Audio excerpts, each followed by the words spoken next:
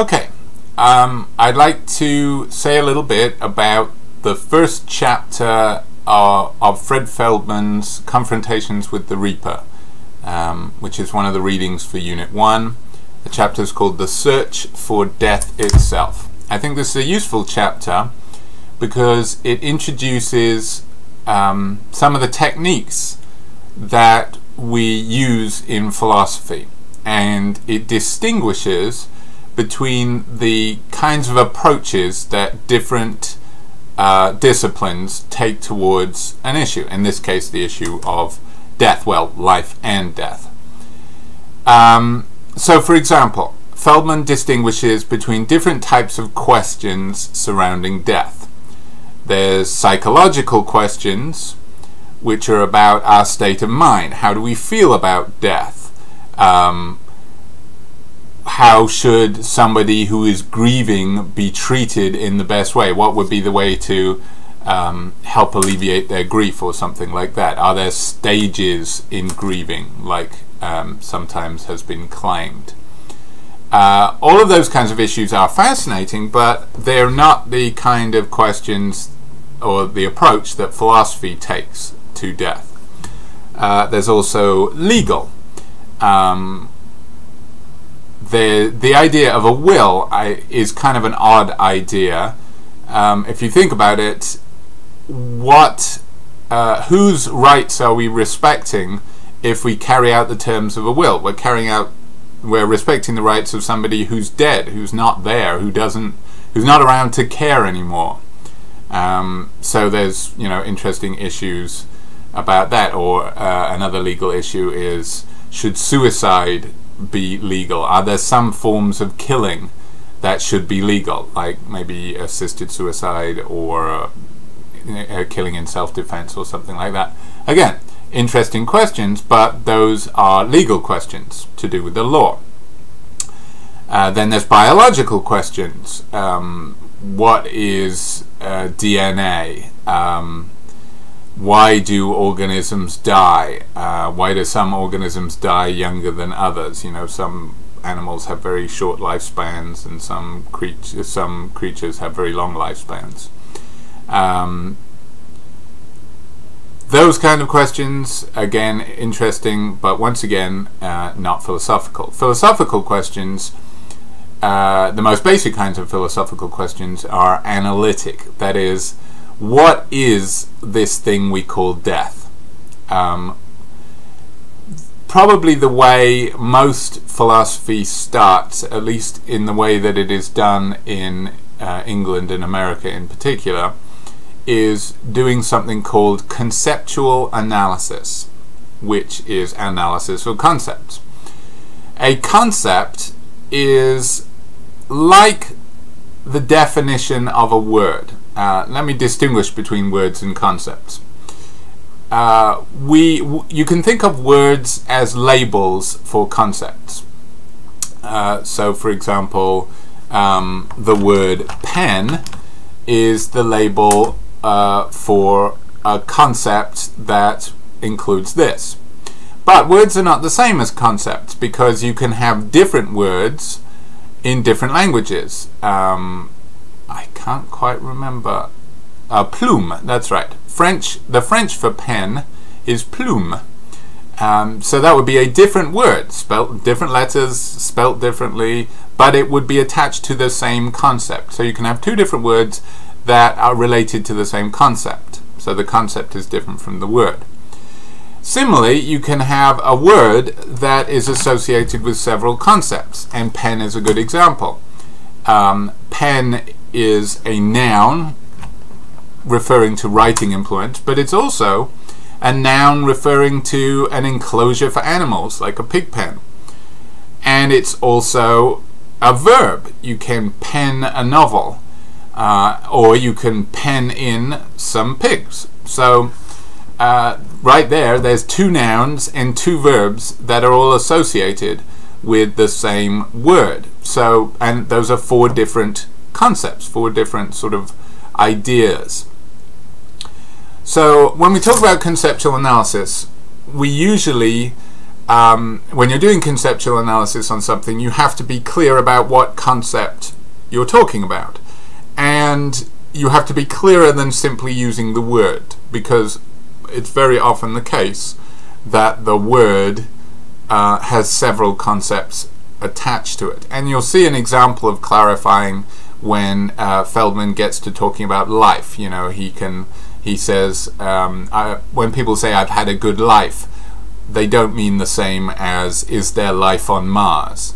The good life that you've had is the totality of your conscious experiences, whereas life on Mars would be referring to presumably tiny bacteria or something, living things. So when you start conceptual analysis, you have to first of all be clear what it is you're talking about, and then you proceed by and you see this evidenced in all the chapters from the Feldman book, by giving a definition of the concepts that you're trying to clarify, and then you test the definition to see if you got it right. So the way Feldman proceeds is quite familiar in philosophy. He gives a definition, and he has a kind of a little bit technical style. So when he defines a term like life or death, or X, he does things like say X is alive equals DF, which means I'm about to give a definition of what it is to be alive, and then gives another string of words like X engages in one of the life functions at T. Yeah, and on both sides of the definition he says at T, because, well, you know, you don't want to say, you don't want to give a definition that somehow would be false of the thing now, even though it was true of it later. You want to make sure that when you're talking about alive, you mean it's alive at a particular moment if something is happening to it at that particular moment. So the at T business is just to ensure that we're talking about the same time on both sides of the definition. It can look a little bit forbidding, though, all of this equals DF and at T and stuff, but it's not a very sophisticated idea. Don't be put off by the apparent technicality of it. It's not really technical. Okay, so you start by giving a definition. All right. Imagine I was asking you, because this is what I would do if we met in class, imagine I was asking you to define the concept dog, or at least, you know, the concept that the noun associated with dog, because again, dog can be a verb. You know, you can dog somebody. But I'm talking about, you know, the things that run around and bark. Suppose we all know what those are. You know what a dog is. You've known what a dog is for a very long time. You're pretty comfortable that you have mastered the concept of dog. Well then, define it. Now why would you have to define it? You might think this is, you know, philosophers sometimes have a bad reputation of being kind of pedantic or nitpicky because they insist on defining things. But actually it's a very useful skill to give a clear definition of something. If you don't give a clear definition of something, there's a chance that if two people aren't sure they've got the same definition, they can talk past each other. And I think this is the explanation of a lot of confusion in actually very important debates, like, for example, the abortion debate.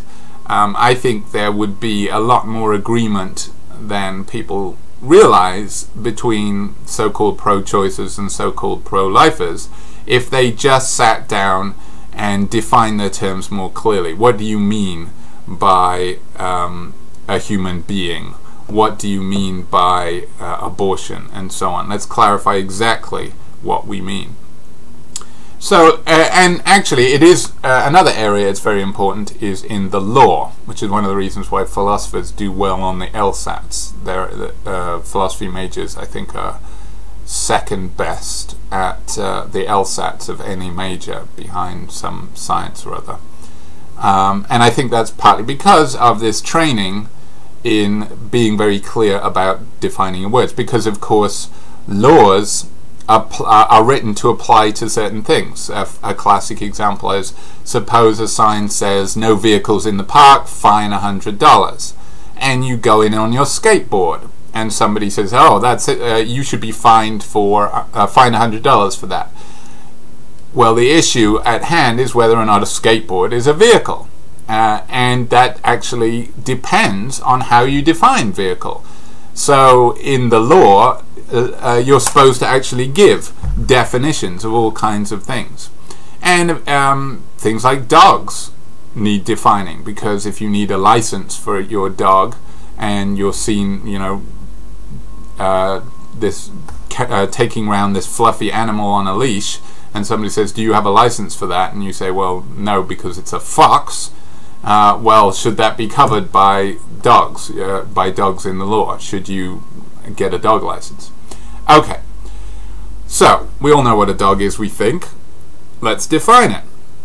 Well, imagine you say a four-legged animal that barks. Well, you'd be tempted at first to say, okay, you might be tempted, particularly if you're a biology major, to say something, an example of the, I don't know, genus Canidae or something. I was never a biology major, but, you know, something to do with the word canine or whatever the genus is. But that would be cheating, because you've known what a dog is since you were a little kid, and you didn't know what canine meant. You didn't know what Canidae meant. So that probably isn't the real definition you've been operating under. So let's give the definition you're more likely to give, which is a four-legged animal that barks. Okay, that looks like a good definition. However, once you start picking at it, as philosophers do, you see that actually it isn't a good definition. Now, definitions can fail to be good definitions in two ways. One is they can be too narrow. If a definition is too narrow, that means the definition is not true of all the things it's supposed to be true of. So in other words, if you think of a definition as kind of like a sheet, it's too narrow, it doesn't cover all the things it should cover. Is the definition a four-legged animal that barks too narrow? Well, it will be too narrow if it is not true of some things that are dogs. And in fact, it is too narrow, because there are dogs that don't bark. There are barkless breeds of dogs, the best kind in my opinion. Basenji, I think, is one of these breeds. So Basenjis are dogs, but they wouldn't fit this definition. So therefore this definition is too narrow. It doesn't cover all the things that are dogs. And of course, if a dog loses a leg in an accident, it doesn't cease to be a dog, but it ceased to be a four-legged animal. So if it is possible to have a three-legged dog, then the definition is too narrow, because according to that definition it's impossible, because according to that definition a dog has to be a four-legged animal. Okay, so that definition is too narrow. You might think that that means it can't be too broad, but actually a definition can be too narrow and too broad. A definition is too broad if it includes things that it shouldn't. So it's too narrow if it excludes things that it should include, and it's too broad if it includes things that it should exclude. In other words, if the definition is true, if the definition of dog is true of things that are not in fact dogs, then it is too broad.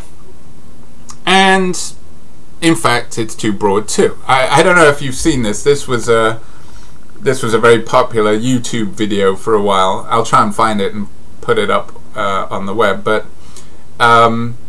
it's one of these Russian... All the best YouTube videos come from Russia for some reason.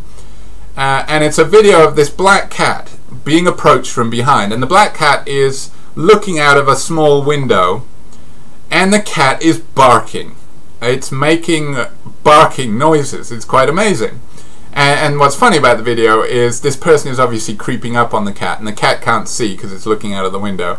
and then the camera gets closer and closer, and this cat is barking out of the window, and then suddenly the cat obviously catches sight of this person coming up behind it and instantly stops barking and says meow, you know, like, oh shit, I've been rumbled, I've got to pretend to be a cat again. But it is actually a cat. It's a cat, but it can bark. So it's a four-legged animal that barks, but it's not a dog. So the definition, a four-legged animal that barks, is too broad. It includes some cats in Russia, apparently. And maybe it also includes foxes or coyotes, which aren't dogs, I think.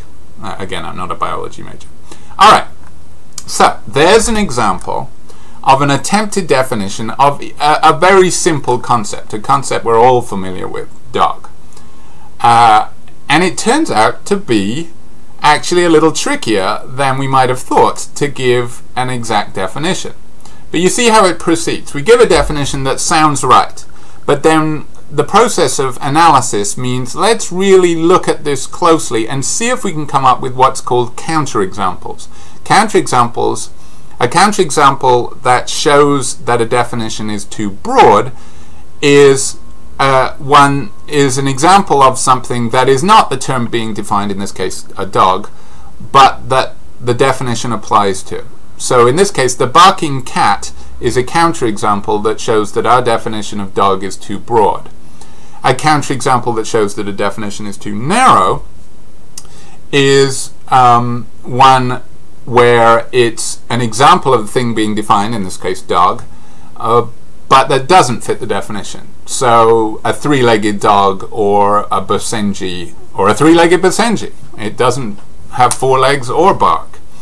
That would be a counterexample that shows that this definition is too narrow. Okay, now if we were interested in focusing on the definition of dog, then we would try to improve our definition to fix these flaws with it.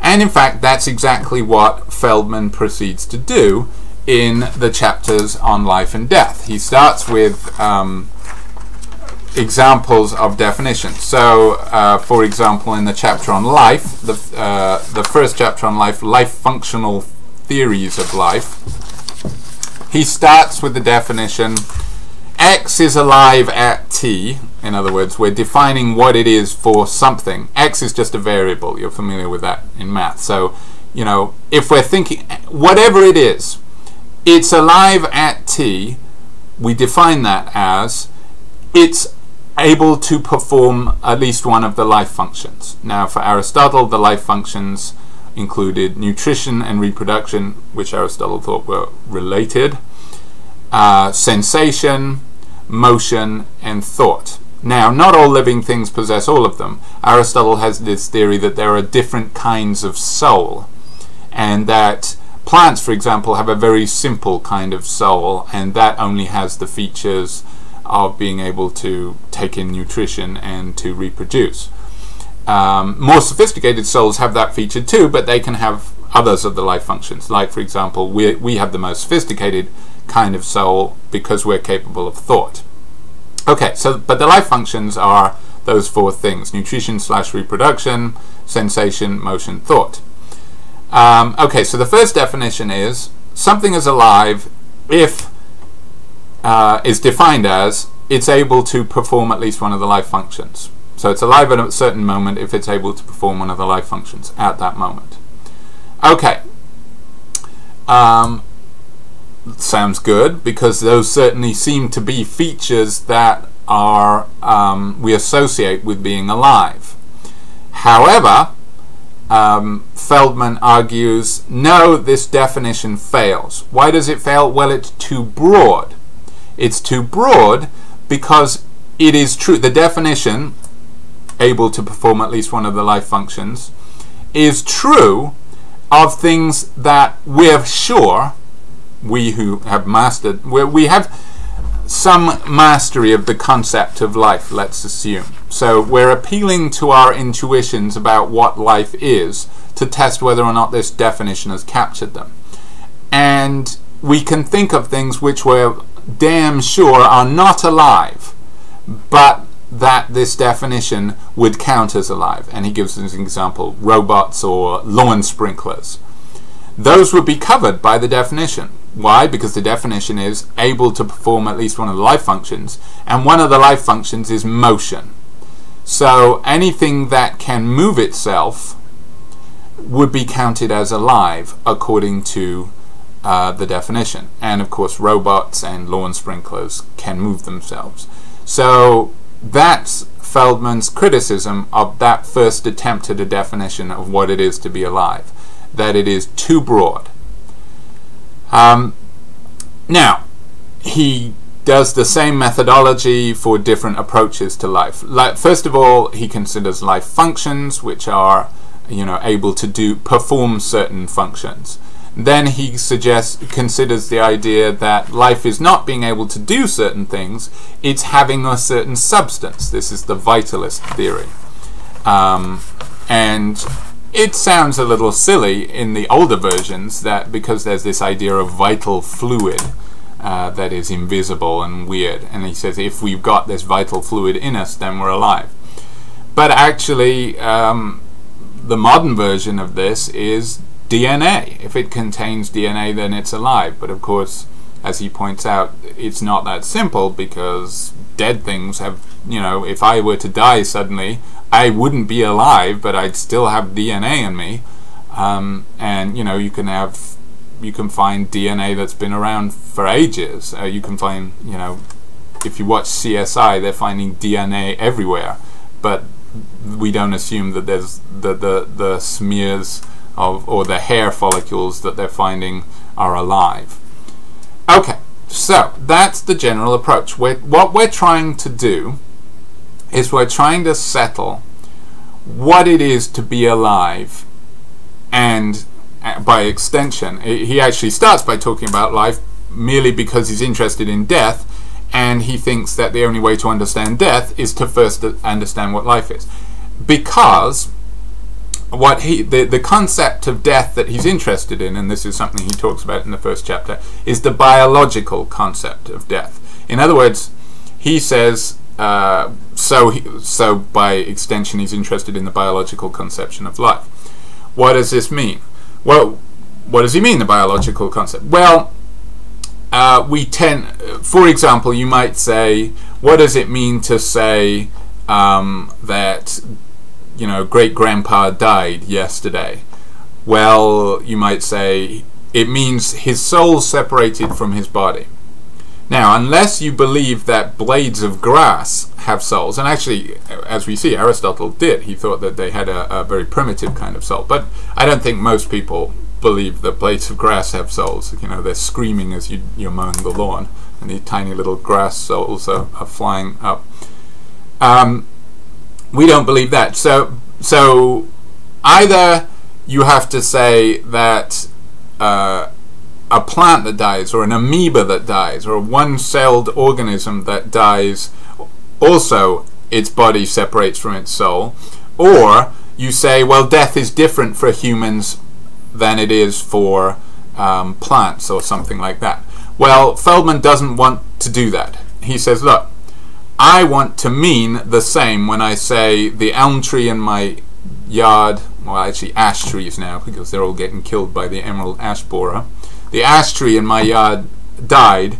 He says, when I say died, I mean the same thing as when I say JFK died when he was shot in Dallas. The same thing happened to them. They both died. So whatever death is, it has to be something that can be true of the ash tree and JFK. It's a biological concept. They're both biological organisms. So that's why he focuses on things like vital fluid or things like life functions. He doesn't talk about sort of mental events, because nowadays, which actually distinguishes it from a criterion of death, because a criterion of death is something that is very important, and we'll get to talk about this a lot more when we get to the latter part of the class, when we're reading Peter Singer's book. Now, incidentally, I just found out that I forgot to order Peter Singer's book for the bookstore. That's okay. for you that are buying it online, but if you came in and tried to buy it, it wasn't there. However, I've rush ordered some more, and they should be there long before we need them. But let me again show you that. Oops. This is the Peter Singer book that we'll be using later. It should show up in the bookstore soon. And he actually gives a little history of the criterion of death that we use now in medicine, which is the death of the cortical death. Now, that's a criterion of death. We work out when a person is dead by checking whether or not their cortex is functioning. But that's not the same as an analysis of death. That's just a way of telling. It's a bit like if you've ever done chemistry and you've got that what's that paper? Litmus paper. And you're asked to tell whether or not a fluid is acid or alkali, and you dip the litmus paper in, and if it's acid it turns red, and if it's alkali it turns blue.